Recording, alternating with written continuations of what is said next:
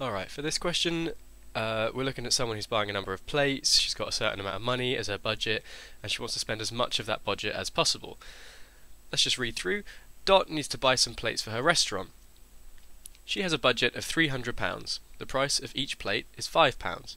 Dot needs to buy at least 50 plates. She wants to spend as much of the £300 as possible, and she will need to pay a £19 delivery charge. Dot needs to complete this order form. Let's just talk through this order form. To fill in this, let's say I wanted to buy one plate, for example. Well, if one plate is £5, then the cost is just going to be £5, and the £19 delivery charge on top of that, 19 plus 5 gives a total of £24. That's not the answer. I just wanted to show you if you were confused about what this, how to use this table. Now she says she wants to buy at least 50 plates. So let's just see how much 50 plates would cost her. If the quantity is 50 and each plate costs £5, she's got 50 of them, then it's going to cost her 50 lots of £5. So that will cost her £250 just for the plates. So let's just put that in here. And then if you add on, if you add onto the £250 the £19 that delivery costs, that brings your total to £269. Now, she wants to spend as much of the £300 as possible. So, can we buy more plates with the money we've got left over? Well, the answer is yes.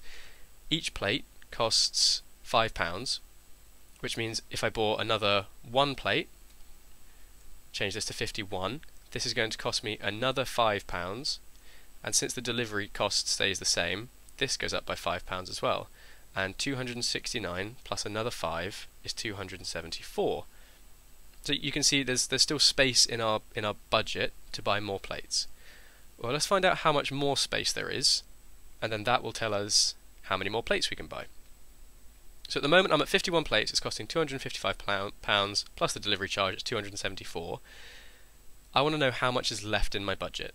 So I take my budget, £300, and I'm going to subtract the current total, which is 274, which gives me £26.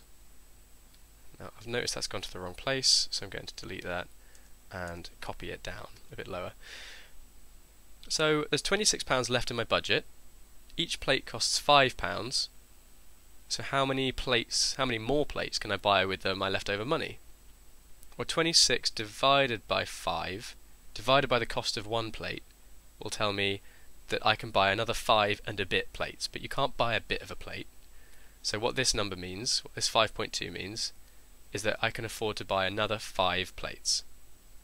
And a bit of a plate, but you can't buy a bit of a plate.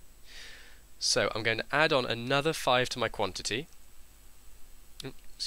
Another 5 to my quantity, and now I'm going to work out the new cost and the new total, and hopefully it will be close to £300.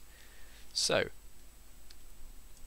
56 plates, they are £5 each, so my cost is going to be 280 for the plates.